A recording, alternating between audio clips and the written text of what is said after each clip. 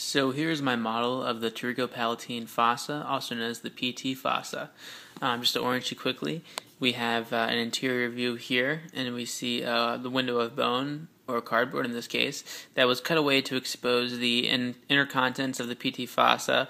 You can see the Pterygopalatine ganglion in there, and you can see the nerves shown in white and the arteries shown in red. Here's the superior aspect over here. Here's a lateral aspect, posterior aspect, and the inferior aspect. Okay, so looking laterally in a skull that's denuded of tissue, you can see the pterygomaxillary fissure. Okay, and through the pterygomaxillary fissure is where the maxillary artery is going to be entering into the PT fossa and branching out, and we can see its branches in red.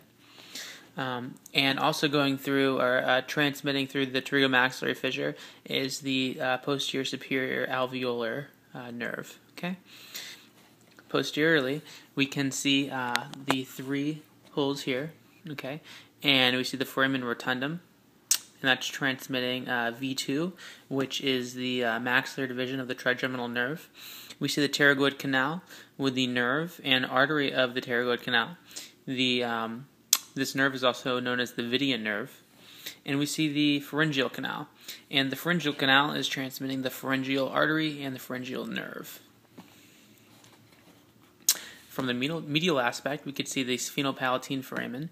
We see the posterior superior nasal nerve.